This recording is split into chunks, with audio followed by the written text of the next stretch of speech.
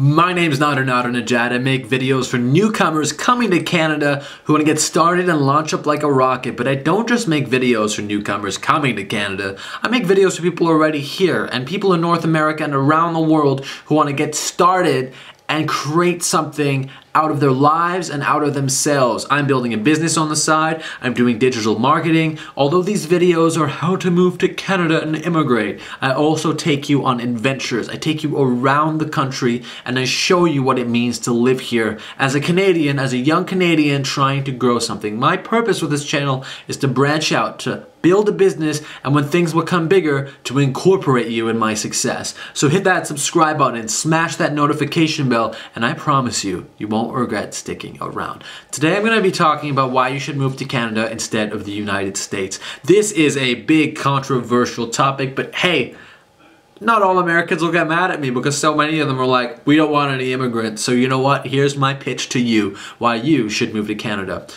Politics aside, I mean, like, people say Canadians are more accepting and multicultural. That aside too, I'm gonna tell you why you direct benefit, not only socially, not only, you know, opportunity-wise, but also financially, why you should move to Canada. It is harder when you first move here. Don't get me wrong.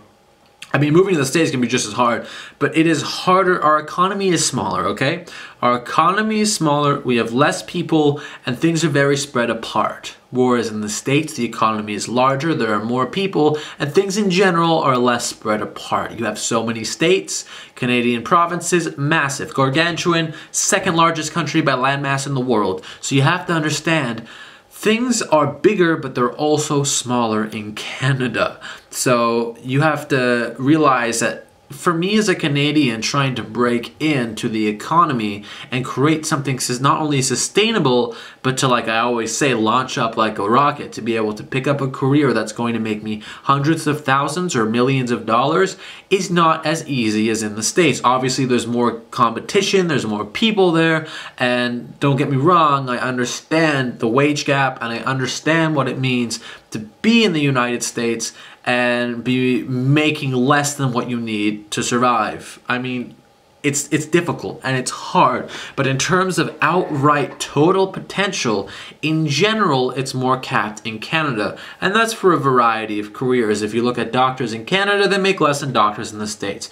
If you look at journalists in Canada, they get capped at $86,000. Something around there for public broadcasting.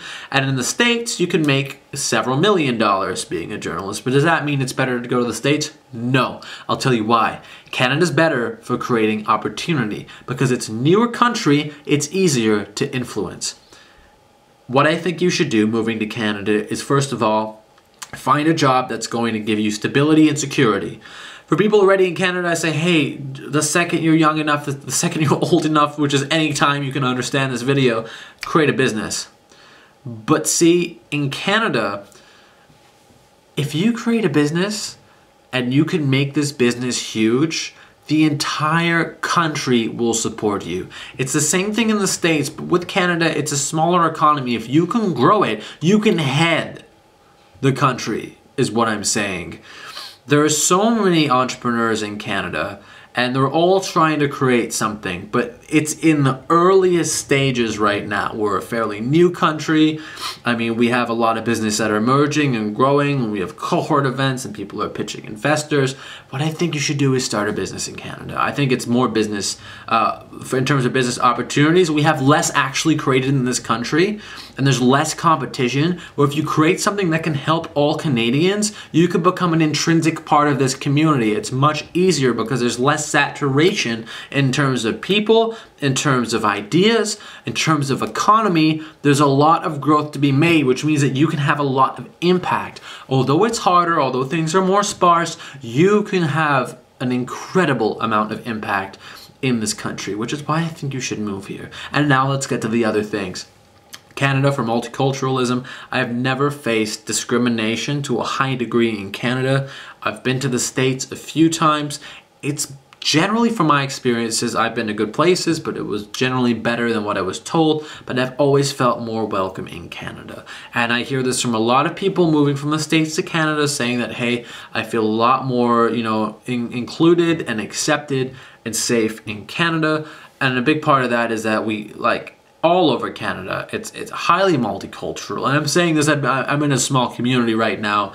There aren't people from all over the world in this community, but still there's an understanding of there being another world out there. So I think moving to Canada is going to be great. I think it's a new country, and coming here as a new immigrant, you can actually influence. But you have to have the idea of specifically what sort of influence and impact you want to make. If you want to create a company? What are you going to do? What is your end goal? How much do you want to make? Like, if you can come here with those specifics and move to this country, you can be a pioneer, okay?